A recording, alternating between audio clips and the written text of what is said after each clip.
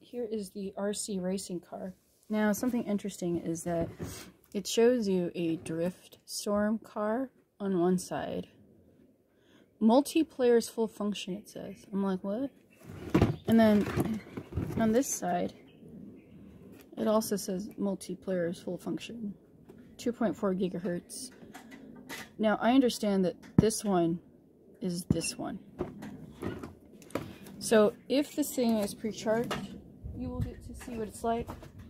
If not, this is an unboxing video, and I will let you know what the outcome was. So let's go ahead and take that tape off right here. There we go. And then take off the tape right here. And there you go. Oh, wait a minute. Oh, there's like tape all over this thing. Okay. Oh, look at that. Completely missed that.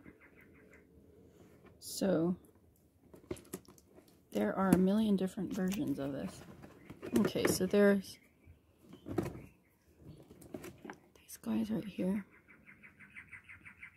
And this one is the red one of the sports variety.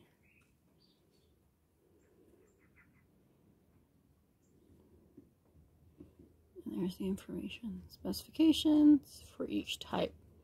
So this one is the 118 2.4 gigahertz. Multiplayer's 4-wheel drive. 28 minutes, 50 minutes.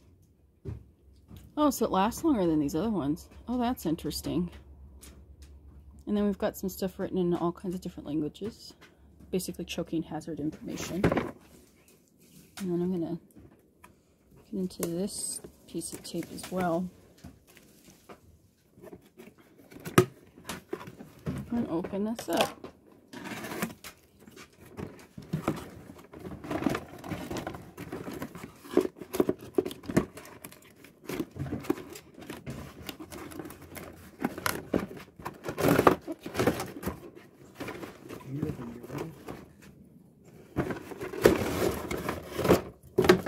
I'm filming right now. So we've got, oh geez, a lot going on here.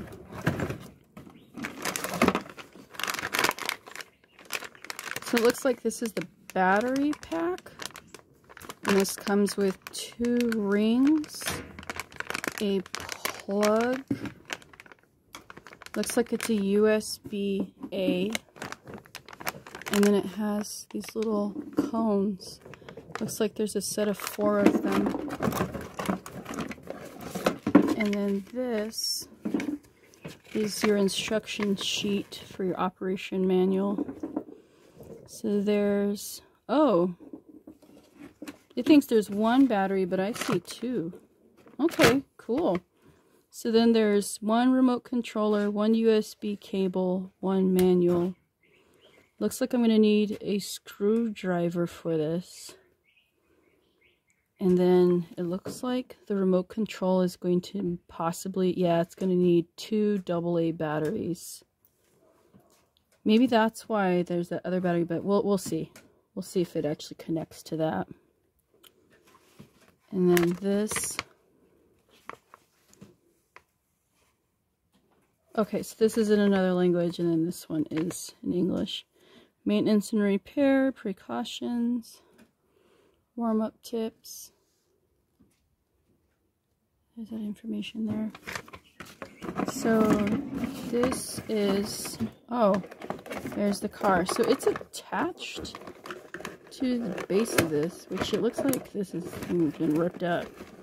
So I guess we're just going to rip it the rest of the way. Oh, this is one of those things where you're supposed to unscrew it. There you go. Okay, so this is a really basic, cheap plastic frame. This is not metal, this is plastic. This has 2 lights on the front. This one's kind of popping out a little bit. It's got some little plastic parts. So this is very fragile plastic. This thing is basically going to last for a hot minute, and then it's going to be destroyed. Just putting that out there. Oh, it's already in the on position. And then it's got the little wheels. It looks like they're kind of shallow.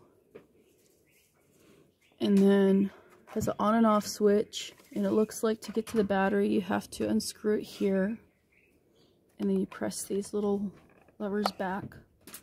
And then this, I don't know why that's there. Yeah, this doesn't move, so I don't know what that's for, but you put that in there, and it looks like that's it. Like, that's just it for this. And then for this controller part, you have to undo it. Okay, so this is made out of very flimsy plastic. It makes a little click noise as you try to move the wheel. And then there's a little trigger here, so I guess that's how you move it forward and backward.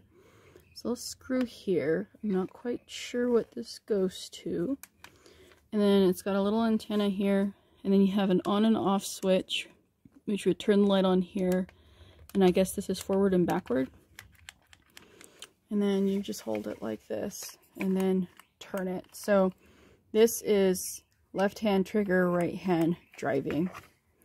And I guess the battery pack is here, and you would unscrew this and put that in there. So I will let you know in the review if this other battery pack goes in there, or if I had to actually put AA batteries in there in order to get it to work. But yeah, so it looks like it's not metal. It's very lightweight, so grant you that might be a good thing. But it's this plastic is the kind that if you were to drop this, you might actually get a crack in it. It's not a very high quality grade plastic, but it looks like it's a lot of fun. And then it looks like it's got some lights in the front that actually work. I don't know about any rear lights. Yeah, I don't see any, but just in the front. So yeah, and yeah, so there you go.